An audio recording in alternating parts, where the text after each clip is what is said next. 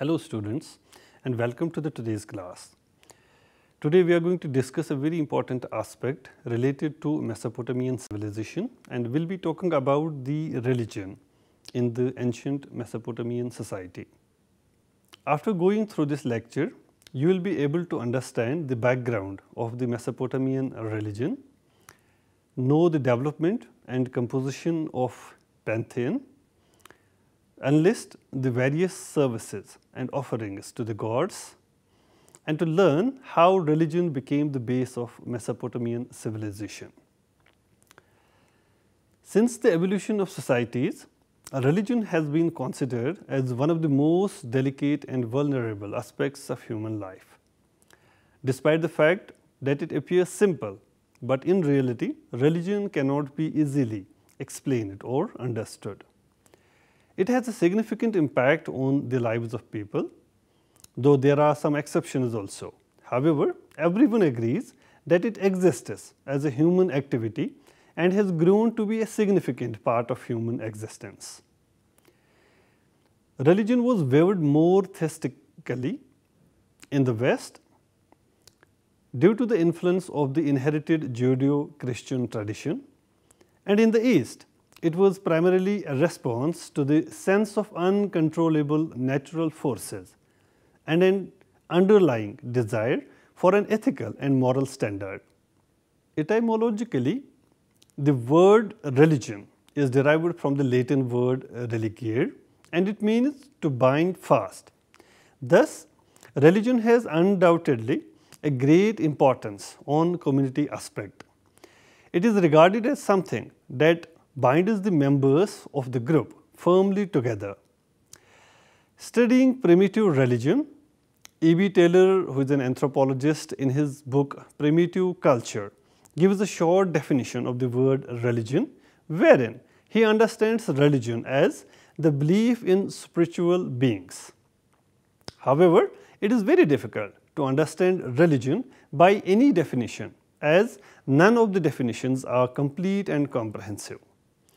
The term religion is not an exclusive term, rather it is an inclusive, which includes manifold elements and aspects of life like beliefs, feelings, experiences, values, symbols, worship, rituals, festivals, cult and culture, and myth and mythology, etc. The religious beliefs and practices of the Sumerians and Akkadians and their successors, who were Babylonians and Assyrians, form a single stream of tradition. The Sumerian in origin, Mesopotamian religion was added to and subtly modified by the Akkadians, whose own beliefs were in large measure assimilated to and integrated with those of their new environment. Religion inevitably shaped every aspect of ancient Mesopotamian culture, as it was the only intellectual framework capable of delivering a detailed explanation of the forces that control humans to live in consonance with morality. The religion produced the structures through which that civilization's social, economic, legal, political and military institutions are to be understood. It is pertinent to mention that Mesopotamian religion in many ways influenced people of different regions and cultures even outside Mesopotamia, such as the Elamites to the east, the Hurrians and the Hittites in the north, and the Arameans and Israelites to the west. There were different stages of religious development in ancient Mesopotamian society. The migration of numerous people into Mesopotamia had little or no impact at all on the religious development and in fact the cultural development of Mesopotamia. Rather, it forms a uniform, consistent and coherent Mesopotamian tradition, changing in response to its specific internal necessities of insights and expression. It is possible to distinguish a basic substratum involving worship of the forces of nature, often visualized in non-human forms. It specifically includes those that were crucial to everyday economic endeavors. Many of these figures fall under the category of like dying god, which is a fertility deity displaying death and regeneration elements. But they exhibit diverse characteristics depending on whether they are fertility deities revered by people who live in marshes, orchards, forests or villages. This is true of the stage, which may have existed as early as the 4th millennium BCE. A second stage was characterized by a perception of the gods as having a human form and being arranged in a social structure that was traditionally democratic, with each deity having distinct roles and responsibilities. This is true of the stage throughout the 3rd millennium BCE that protected the religious forms and threats of previous stages also. After this, the 3rd stage evolved during the 2nd and 1st millennium BCE. It was characterized by a developing emphasis on personal religion involving concepts of sin and forgiveness. All this undoubtedly changes the earlier perception of democratic divine polity into an absolute faith and belief on the divine intervention. The existing knowledge about the ancient Mesopotamian religion rests exclusively on archaeological sources recovered from the ruined city mounds of Mesopotamia during the 19th and the 20th century. Of greatest significance is the literary evidence also, which includes, for example, texts which were written in cuneiform script on tablets made of clay or for monumental purposes on stone also. There is no doubt that the main sources or specifically religious texts comprising god lists, myths, hymns, laments, prayers, rituals, omen texts, incantations and other forms. Common religious beliefs were also communicated in letters and administrative documents. Now we will be talking about Mesopotamian worldview as is expressed in some myths. The origins of the human species were described in the myths, which are stories about the acts of the gods. Moreover, these myths assisted individuals in making sense of their surroundings, which provided answers to questions concerning origins and existences. The myths typically explain the gods, their actions, and the origins of the world. Creation was thus an important theme in mythology and was explained by separation of the primeval matter, that is water, solid or a mixture of two.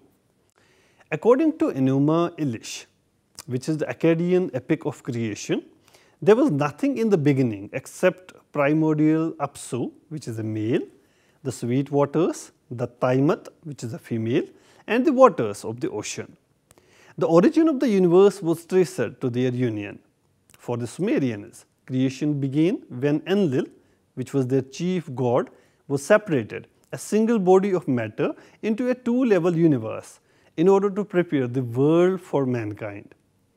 In general, people of ancient Mesopotamia rarely questioned how the primordial elements came into being. In this context, a Sumero-Babylonian incantation explains it as a concept of spontaneous generation from water.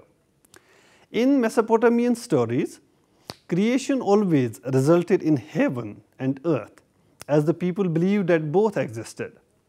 Moreover, there are two fundamental explanations about the beginning of the humans in creation stories. In one version, the human race sprouted from the ground like plants and herbs, while in the other, mankind was created from clay, mixed with divine blood and modeled into figurines. In ancient Mesopotamia, divine blood sometimes combined with divine spittle, which was necessary to infuse the clay with life. Man was created to take over the gods' work so that the gods could rest. When the world became overpopulated, the gods brought a flood. A trespass against the gods was often the main topic in Sumerian sources about religion, and there are many words for the sins also. All this shows that people regarded personal well-being as being tied to right worship of the gods. It was often believed that if an individual sinned or community neglected the proper rites, disorder, plague, earthquake, fire or other catastrophes could befall the entire community. The religion of the priest was focused on the image of God and the temple. The priest was concerned with the religious service sacrifices and hymns of praise. It is evident that royal religion differed from that of the priest and the ordinary citizen. The king alone undertook prayers, fasts, mortification and taboos. However, the religion of the common people still remains largely a mystery. For the average person, religion was ceremonial and formal rather than intense and private. Every Babylonian had a personal god to whom he gave continuous offerings. Also, the personal god mediated with the higher gods on the worshipper's behalf. Thus, it is evident that the Babylonian relationship between the worshipper and the personal gods can best be explained as benefits for the worshipper in return for the offerings he made. If the process did not succeed, the supplicant threatened to abandon his god and seek another.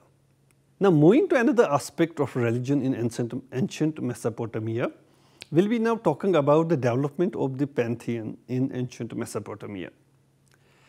The Mesopotamians regarded the supernatural forces that controlled their world as mysterious and impersonal. Such forces were essentially called noumena.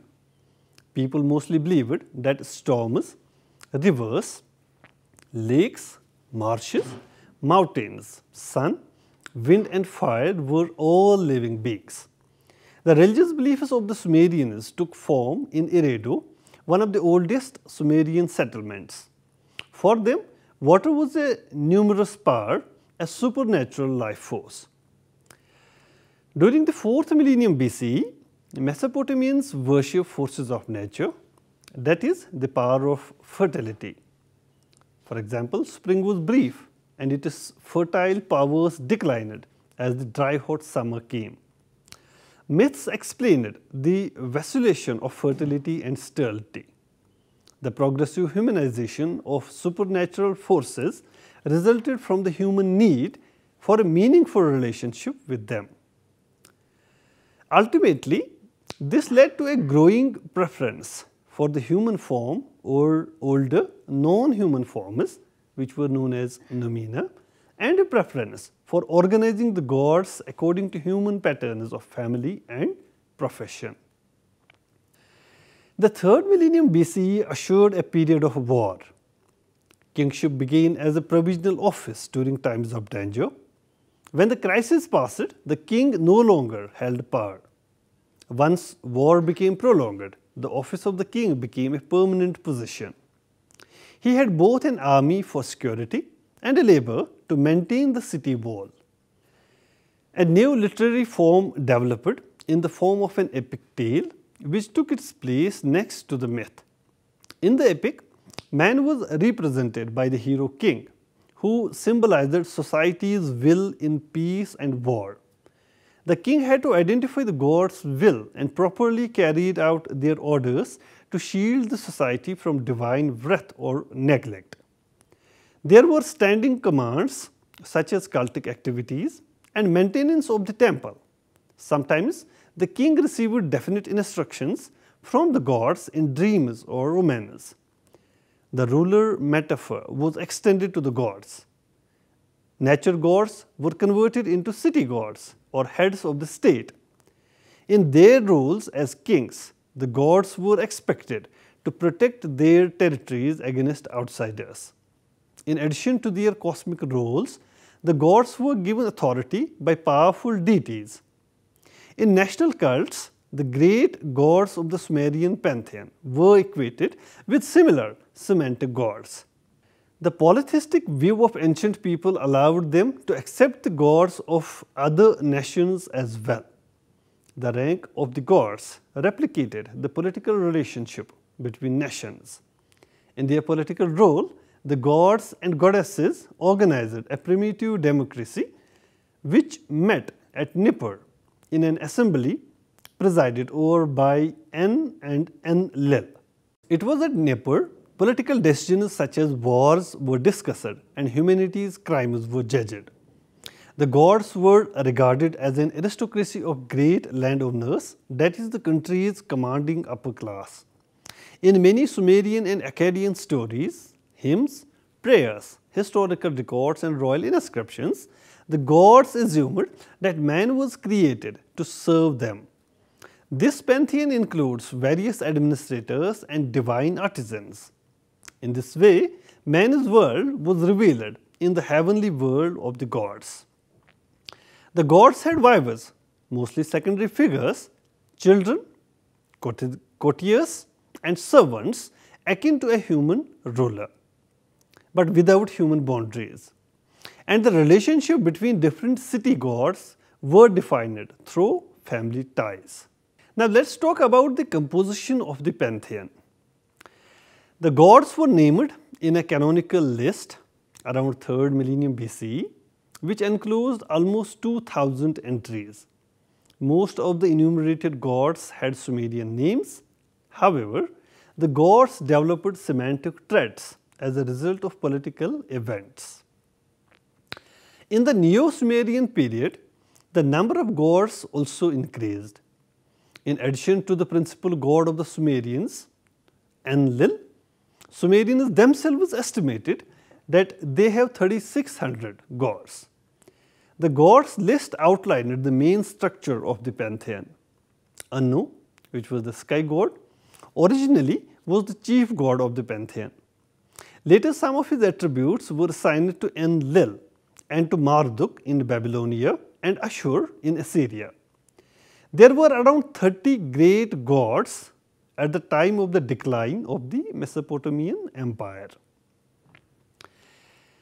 A chief god in a local pantheon was envisioned as surrounded by members of his family, ministers and even servants. There was patron deity for each and every profession and activity, such as a god of brick making and a god of brewing.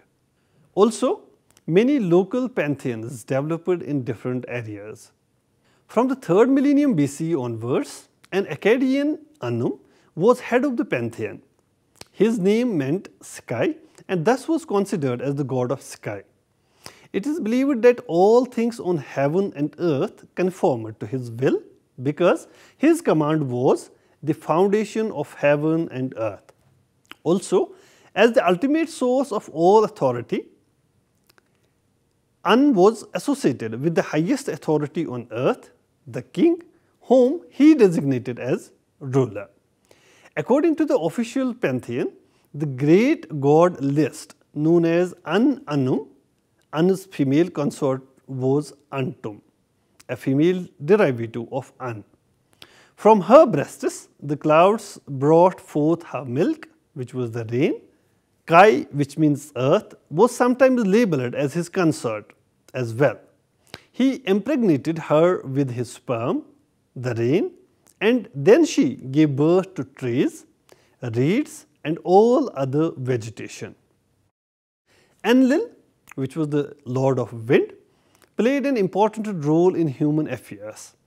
Initially as the national god of the Sumer, Enlil originally held the tablets of destiny on which destinies of men and gods were decreed. His role later on was assumed by the Marduk. Enlil also was the moist wind of spring and the creator of the hoe, the farmer's most important tool in his agriculture. Enlil displayed both qualities as the benign wind of spring and also as the destructive storm. Ninhursag was ranked third and her name means Lady of the Stony Ground or Lady of the Foothills. She was the goddess of birth for pregnant animals, providing shelter for them in the hut, fold or pen. Also, she acted as a midwife to the gods.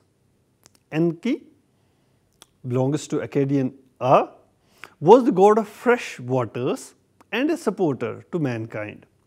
He was the cradle of all sacred magical knowledge. He was known for his cleverness and uses his brain against other gods during the times of war. Nana, which was the Akkadian sin, was considered as the full moon, the crescents and the new moon. At any rate, Nana was essentially connected with the cattle herds that were the livelihood of the people in the marshes of the lower Euphrates river, where the cult basically developed in the city of Ur, which was the main center. Then Otto, Akkadian Shamash, whose Sumerian and Akkadian names mean sun, was assigned with the responsibility of dispensing justice to both gods and men. As a solar deity, Otto exercised the power of light over darkness and evil. Otto was placed to protect the boundaries for heaven and earth. Then Inanna, Akkadian Ishtar, was the sister of Otto, which embodied the roles of different goddesses and was called Lady of Myriad Offices. It is important to document that in Mesopotamian theology, gods never aged or died of natural causes, rather through a violent death. For instance, younger gods killing older gods in a struggle for succession or office, defeating rebel gods being punished by death, or in monster slaying. Tammuz, Akkadian Tammuz, was the god of fertility, embodying the powers for the new life on nature in the supreme. As shown in his most common epithet, Sipad, Tammuz was essentially a pastoral deity. It is also believed that this god has the power for everything that a shepherd wishes for, including grass to come up in the desert, healthy lambs to be born and milk to be plentiful in the mother animals. Now talking about the service to the gods, the ancient Mesopotamians believed that man was created to serve the gods and goddesses. This principle was interpreted literally, so the image of the god was cared for, fed and clothed.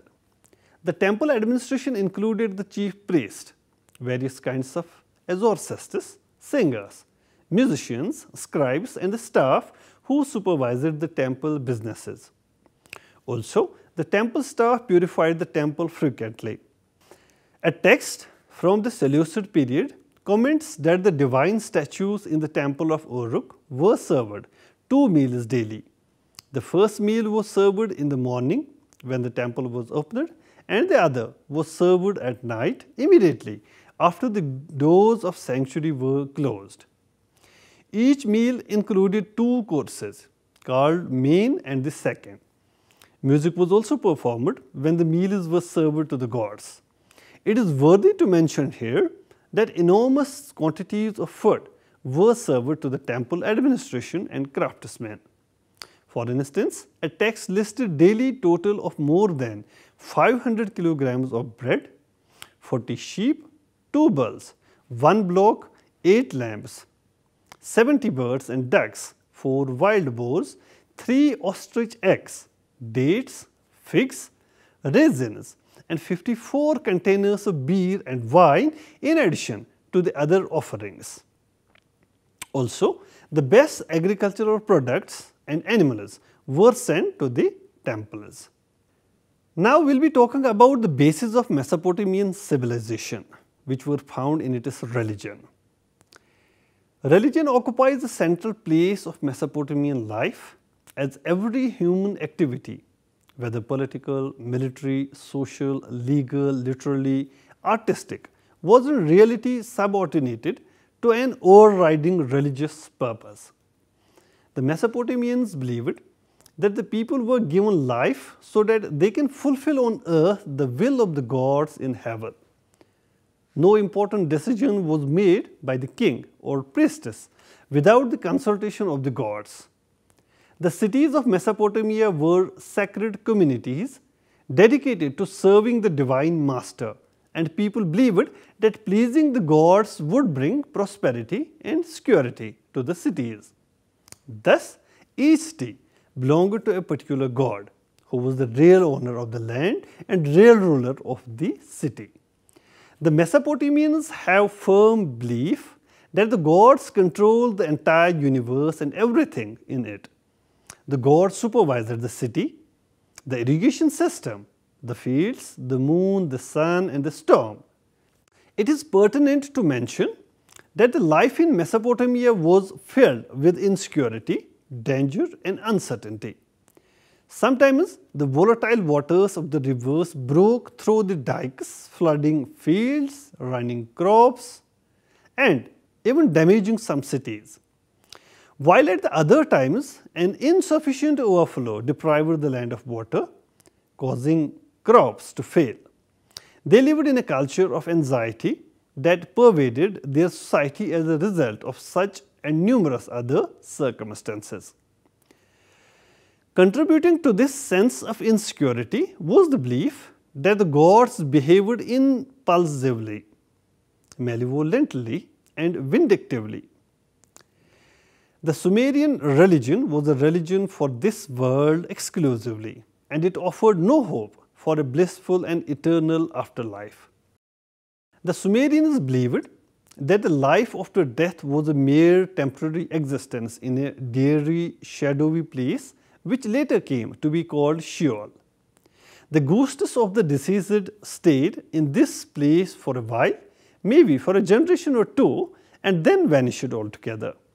It is true that no one could look forward to resurrection in another world and a joyous eternal existence as a recompense for the evils of this life. The victory of the grave was complete. In accordance with these beliefs, the Sumerians bestowed only inadequate care upon the bodies of their dead. The Sumerians practiced no mummification and built no elaborate and monumental tombs at all. Most of the times, corpses were commonly interred beneath the floor of the house without a coffin and with comparatively only few articles for the use of the ghost. There was little spiritual content in Sumerian religion. As we have seen, the gods were not spiritual beings but creatures cast in the human mold, with most of the weaknesses and passions of mortals. Nor were the devotions of the religion any more spiritual, and it did not provide any blessings in the form of solace, uplift of the soul or oneness with God. If it benefited humanity at all, it did so chiefly in the form of worldly gain, of abundant harvests and prosperity in business. Also, the religion did not had some ethical content. All the major deities in the Sumerian pantheon were no doubt extolled in hymns as lovers of truth, goodness and justice. So students, this is all what we have to study under the title Religion of Ancient Mesopotamia. I hope you have enjoyed the lecture. Thank you so much.